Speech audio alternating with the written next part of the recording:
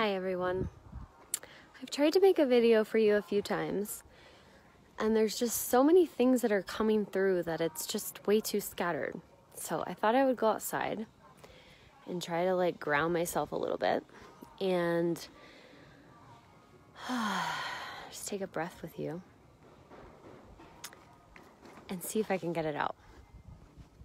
Okay, so this message is for those who would describe themselves as light workers, or perhaps a person who is ready to create a new way of being and living on the earth. Those of you who have prepared for a long time, perhaps many lifetimes, for this shift that we are currently going through.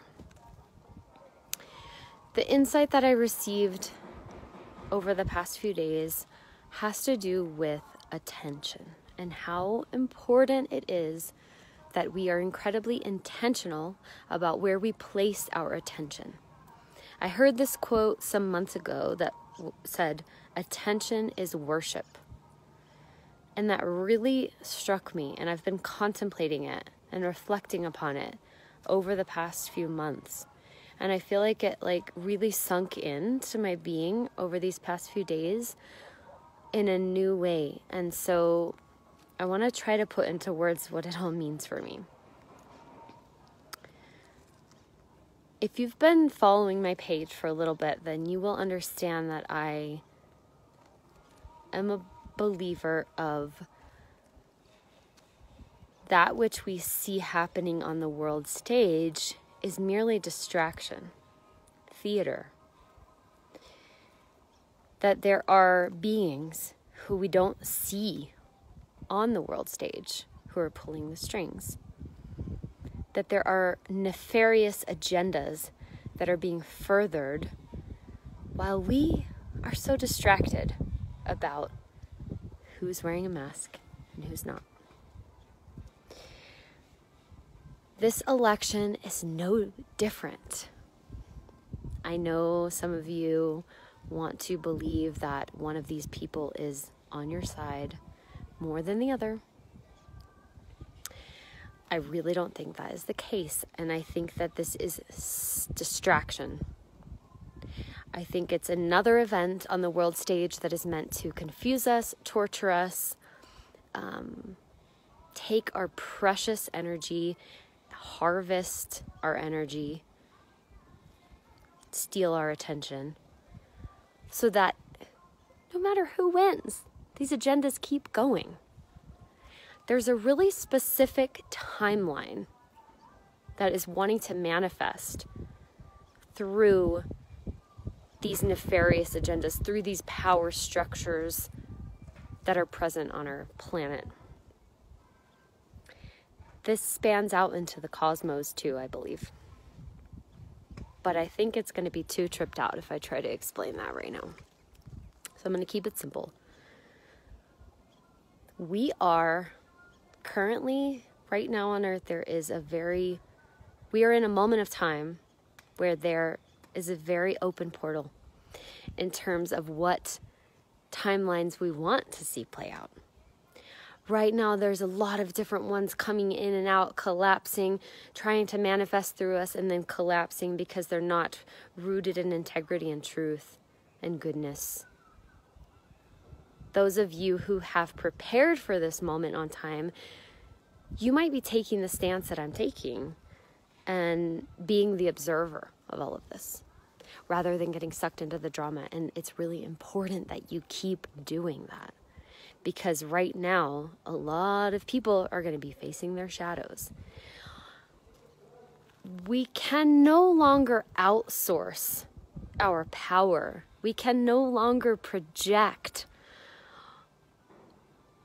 everything onto these political figures who don't have our best interest in mind, who actually are working for these beings behind the scenes to destroy humanity, literally.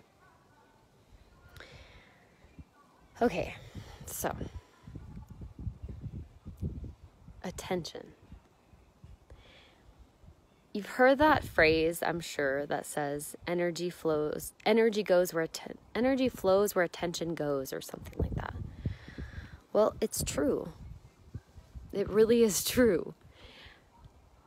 And this is no different. Like, can we pry ourselves away from the world stage for long enough to create a different reality?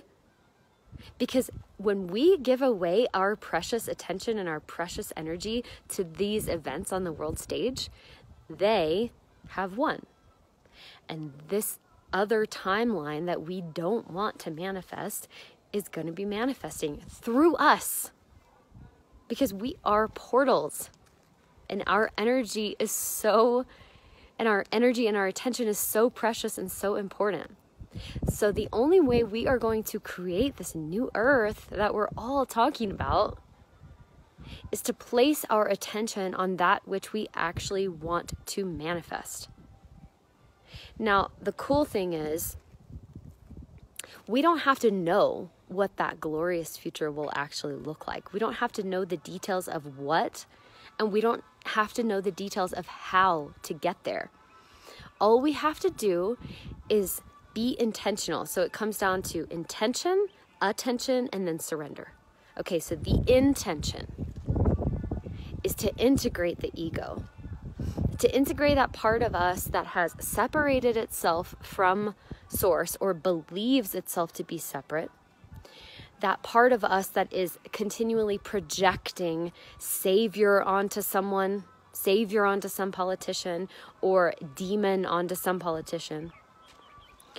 That part of us that is projecting onto the others who are voting for the opposite candidate or whatever, that they're wrong and I'm right. Like, integrate that back into yourself. That is your power that you are constantly giving away. And how we do that is through the intention to ask, whatever is not rooted in truth and goodness, please strip that away from me, or like integrate it back into my center. As you do this, as you set this intention of whatever is not true and whatever is not rooted in goodness, please, I don't want that in my life anymore. Life, the naturalness of life, responds. It'll show you what lies you've been living. It'll show you all of the lies of the whole political system, of all of the systems that are operating on Earth. It'll show you. You'll be able to see through it. And you'll be able to start to create a new reality. Now, on a collective level, we have to do that more because we want this new timeline to be birthed through us. I think the good thing to keep in mind is that it's a numbers game and we don't have to have the entire world doing it. But we have to have enough people who have prepared for this moment in time. If you're watching this, it's probably you, to be super intentional and super mindful of where you place your attention. So intention first. Please, life, take away all that is not rooted in truth and goodness. Allow me to continue to walk in truth and goodness. Manifest that through me. And then keep your attention there. That's not to say that you don't have to, that you don't have to ignore completely what's happening on the world stage. You can be informed, but don't get wrapped up into it. Don't give away your energy into this drama. I've seen so many posts of people feeling like so anxious about if their candidate doesn't win. And I guess what I'm trying to communicate is like, things may seem like they change a little bit on the surface, but below that surface, that same timeline is being played out. That same timeline that has humanity basically giving away its humanity is manifesting. These people don't care about you. Let's stop giving them all of our power. Keep our attention on that which we want to manifest. And then